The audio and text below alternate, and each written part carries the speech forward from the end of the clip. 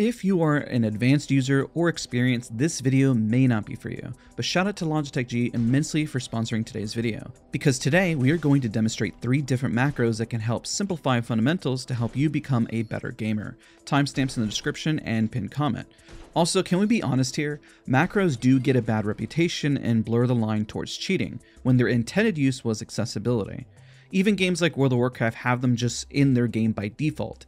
Additionally, learning to press every button on your keyboard is important. When I played in the US Top 10 Guild, I used to run around just the main city in World of Warcraft and press every button and shift modifier just to get better while I was vibing in a voice call.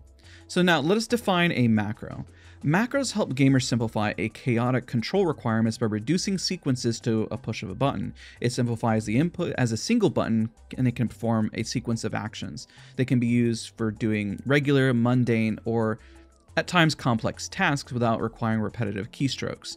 That is where accessibility comes in. When repeating a specific function in a weird or odd way, this can cause issues with your hands and really your joints. Now, here is my moral stance. If it cannot be done with human hands, it's an unfair advantage. Additionally, things that control recoil for you or produce things too easily that removes all skill is also cheating. These things we are sharing are just fundamentals and don't truly remove the advanced skill factor. Now, let us talk about how you set this up. Step 1.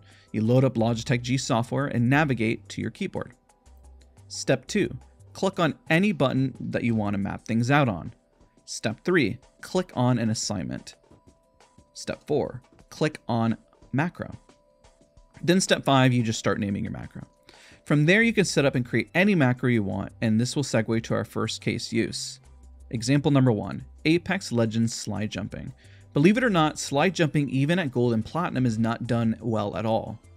I guess it's just forgotten. In this footage you can see in a recent spectating series, that was one of my biggest notes. Here's the concept. You put away your gun when it's not in use and you traverse faster with a cadence of a slide and jump.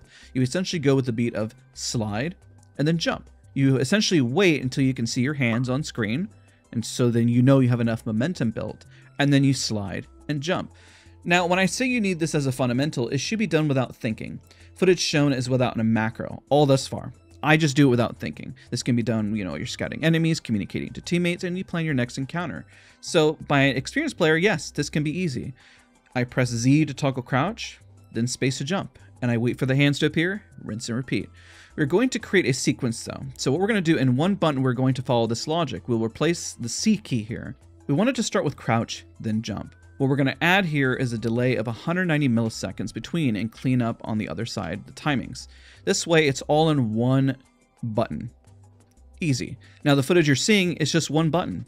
Just tab right back in. It's amazing practice and can help you immensely to improve and understand the timing. Now example 2. On Marvel Rivals, let us handle a simple one when it comes to Invisible Woman. This can be done easily by clicking your ultimate and placing it. You click your ultimate and you drop it with mouse click. What we're going to do in-game is bind an alternate mouse click to you. Another tip is you can put these buttons close together and roll your fingers across it, and that can work as well. Why? People struggle with using left hand and right hand. I know it can be weird for certain people, especially when it comes to beginners, but with a simple button, you can now place your ultimate quickly and efficiently. Easy back-to-back, just the click of a button. The downside is you don't have a moment to play, so you need to ensure where you look is where you intend to drop, but it does clean up your timing. I've shown it can be easily done by human hands, and it can be just as fast and maybe faster in some circumstances, but this also can be helpful for those for accessibility. Now, for our final example, for those content creators and streamers out there, when you're gaming, while a stream deck can be useful, having a macro play out in action can be way easier than taking your hand off the keyboard. Let us say we activate a scene shift, the next sequence to activate a sound or anything else. Let's start over by, clicking on the button B. This way, in the heat of the moment, your hand never leaves the keyboard. Instead of taking your hand off and, trying to press 2 buttons, you can stay in the action in-game with 1 keystroke. You'll see on screen as we start to navigate, we go to Streamlabs and we set up the sequence. This will pretty much elevate your production quality, but also help to get the creative marks and moments and streams, toggle recording, turn it on and off while you're streaming.